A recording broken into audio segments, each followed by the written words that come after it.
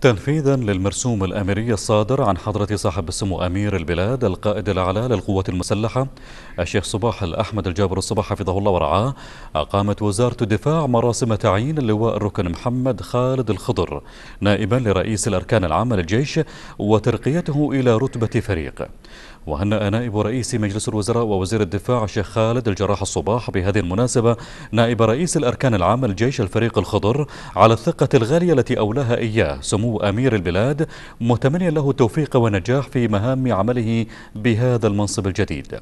حضر مراسم التعيين رئيس الاركان العامة للجيش الفريق الركن عبد الرحمن محمد العثمان ووكيل وزارة الدفاع جسار الجسار وأعضاء مجلس الدفاع العسكري وعدد من كبار قادة الجيش.